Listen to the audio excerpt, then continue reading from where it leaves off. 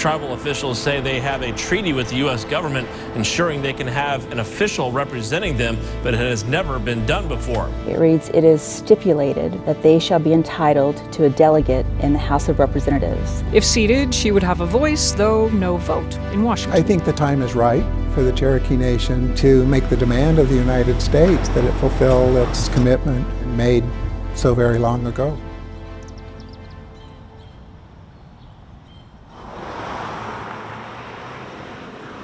When I was a kid, this was all dirt road, and it wasn't even dirt road, it was big rocks.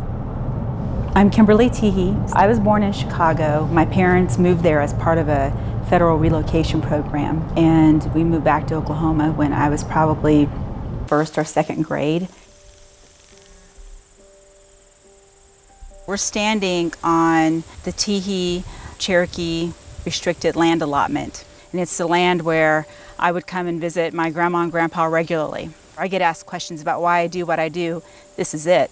Because as I grew up and became more knowledgeable about federal policy, about policies relating to land, about boarding schools, about assimilation, acculturation, and I realized so much of my own personal life and history is intertwined with that policy.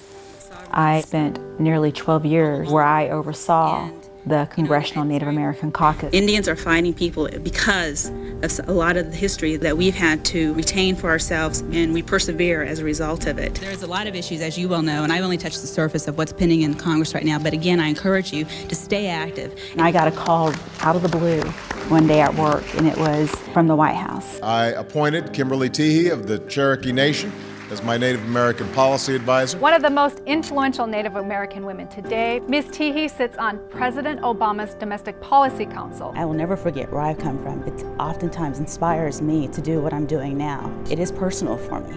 I believe being seated in Congress would be another way for me to have a voice so that we could not have those horrible policies of the past occur again.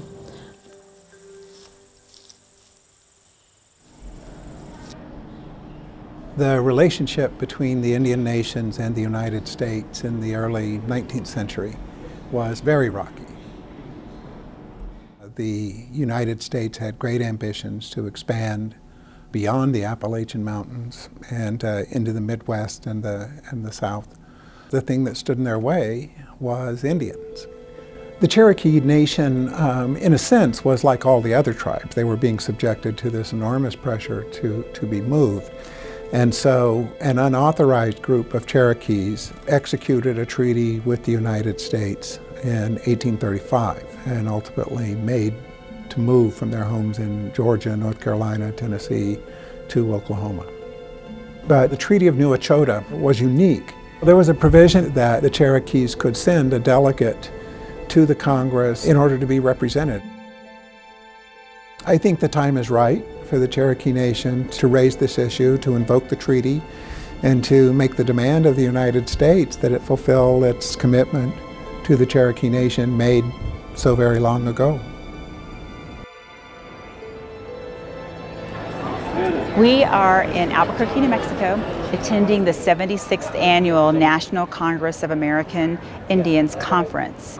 Cherokee Nation is here advancing a resolution on delegate to the U.S. House of Representatives. We have a resolution that will be voted on, and so we feel good about it.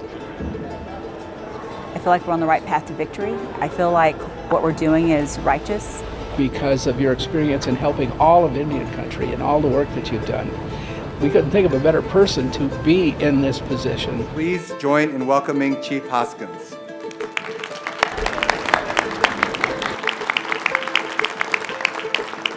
Over 180 years ago, the United States, based on a treaty, imposed on the Cherokee Nation grave injury to the Cherokee people and our institutions, just as the United States has imposed hardship and suffering at some point in history onto every tribe represented here today. 184 years later, we are turning the tables. So with the unanimous support of the Council of the Cherokee Nation, I have named Kim Teehee as the first Cherokee Nation delegate to the House of Representatives.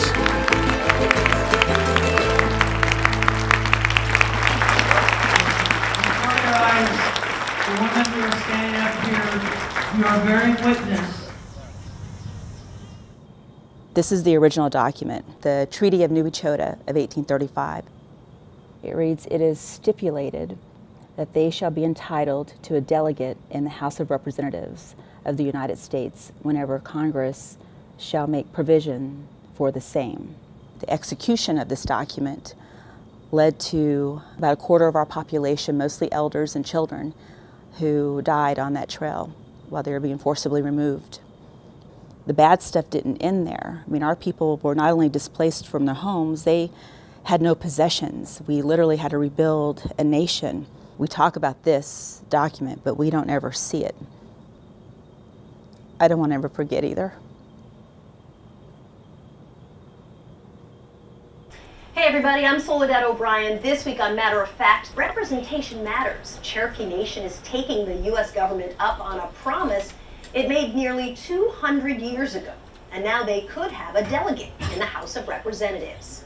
What does a delegate specifically do? What any other delegate does in Congress: introduce legislation, amend legislation, vote in committee, speak to legislation on the House floor. Can't vote on the House floor if we use the U.S. territory template.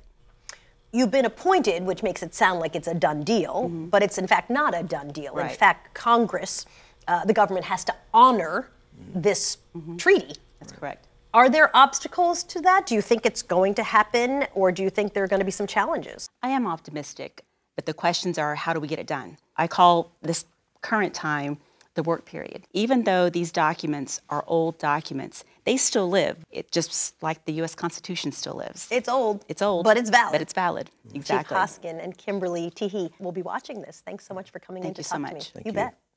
I don't think there's a lot of debate about the issue of whether or not the Cherokee Nation is entitled to have a delegate to Congress, because I think the treaty promise is clear.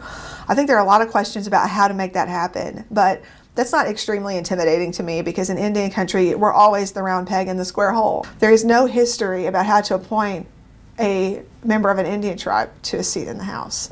We have lots of similar models that we can look at and say this has been the legal mechanisms that have been used in the past, but they're an imperfect fit. So I think it's going to be breaking some new ground with members of the House to get this accomplished.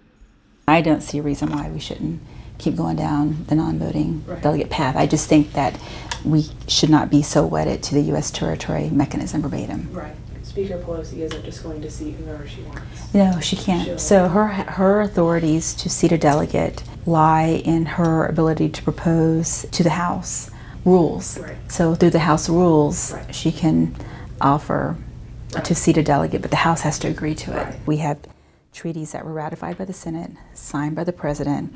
So therefore, the supreme law of the land, no court or Congress has ever invalidated those provisions. So therefore, in my opinion, we could argue the Senate has already acted. Right. Only the House needs to act now, albeit nearly 200 years later.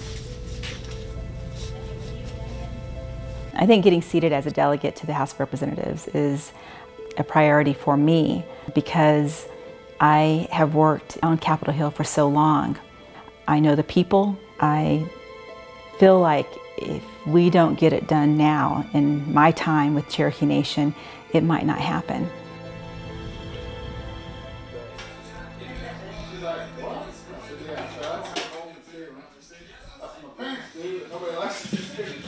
I know she was in D.C. for about 20 years, and until she got the Obama position.